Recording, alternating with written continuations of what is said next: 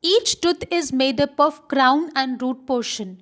Both the crown and root are made up of their own hard and soft tissues. In this video, we will be dealing very briefly with the structure of the tooth. Watch the video till the end to understand it well.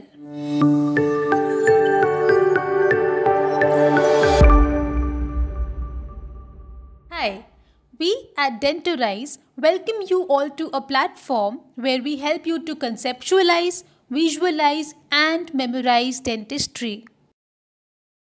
Every tooth has a crown and a root portion.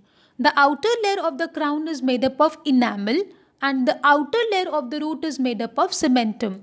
The junction of the two as demarcated here in red is called as the cemento-enamel junction, which is also called as the cervical line. If we talk about the crown is visible in the oral cavity, but the cervical line cannot be viewed in normal cases. Why? Because this portion of the crown is covered by a soft tissue which is called as the gingiva or the gingival tissue, or in layman language we also call it as gums. Notice the black arrow here in the figure.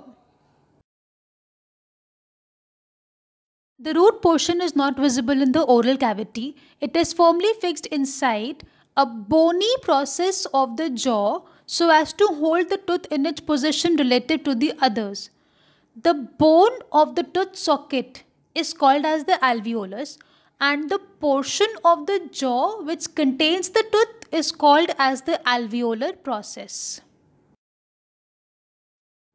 In this figure, you can notice the alveoli of the incisors, premolars and molars in the mandibular arch.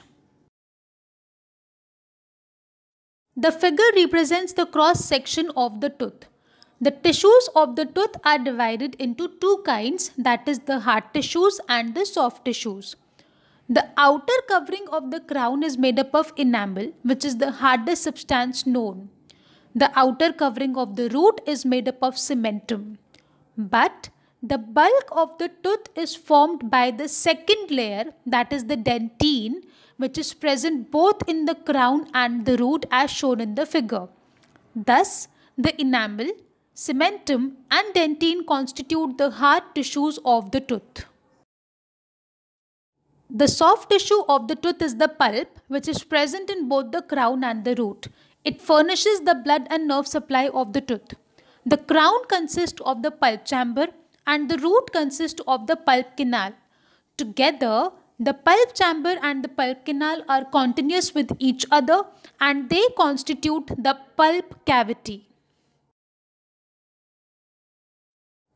If you like our videos, please hit the bell icon, share so that we can reach out to maximum people, subscribe and hit the bell icon to stay updated. Thanks for watching. Suggestions are always welcome. Stay tuned, stay safe.